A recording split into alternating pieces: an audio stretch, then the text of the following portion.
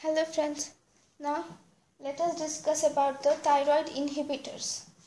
Because in our previous classes we have completed the thyroid hormone, its synthesis, its metabolism and excretion, along with its pharmacological actions, mechanism of action and its pharmacological actions, and we have also completed the pharmacokinetics and the uses of the drug of thyroid if it's used in hormone replacement therapy.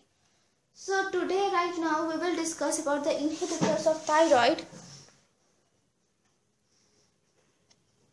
Right? Thyroid inhibitors. So why are thyroid inhibitors useful to us, and why should we read them? In pharmacology, it is better to question each and every sentence with why, so that you get a good reliable answer.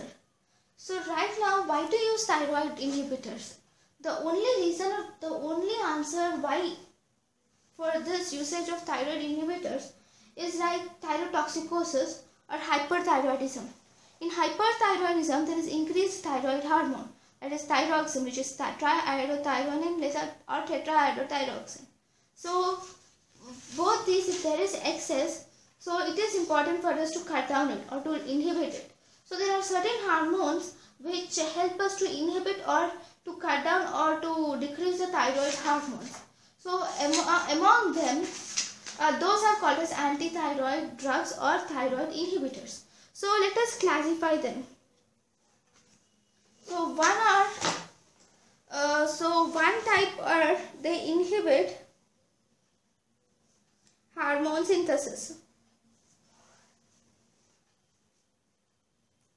Right?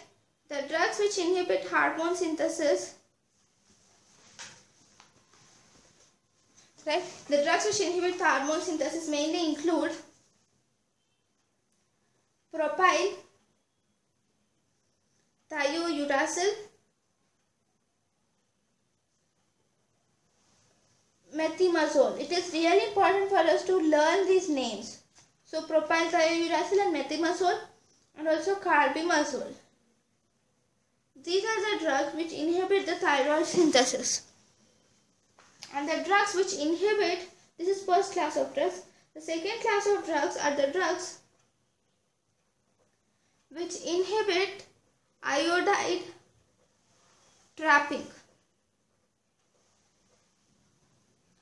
That is, these are used in iodide. These are called as basically the ionic inhibitors.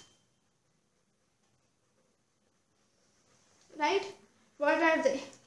They are thiocyanate, which are SCN, perchlorate, whose structural formula is ClO2, nitrates, whose structural formula include NO2. Right?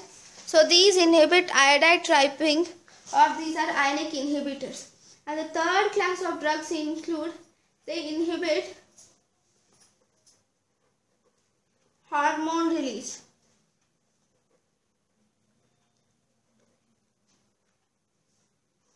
These drugs which inhibit hormone release are iodine, basically. Next, iodides of sodium, potassium or organic iodide. And the fourth and the last class of drugs include those drugs which destroy thyroid tissue. Those includes radioactive iodine. There are many drugs for each and every drug which have each and every problem which have been